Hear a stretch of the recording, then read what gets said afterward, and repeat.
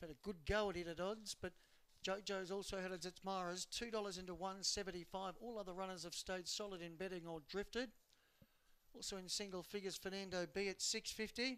Doesn't mind the wide boxes. Can get back into some form. Has gone low 25s here before.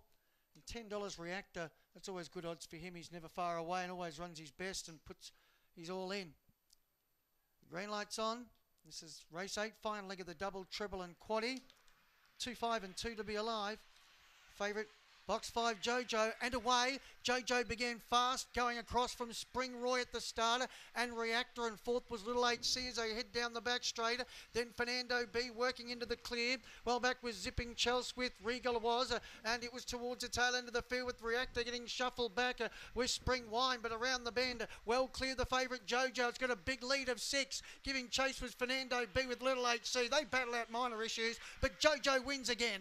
Jojo by 3.5 to Fernando B. Third, Little HC, and fourth was Regal was. Then we had Zipping Chelsea. Well back was Spring Wine. Reactor was up there early, copped the bump and beat one home, which was Spring Roy, and the time they went 25 and 10.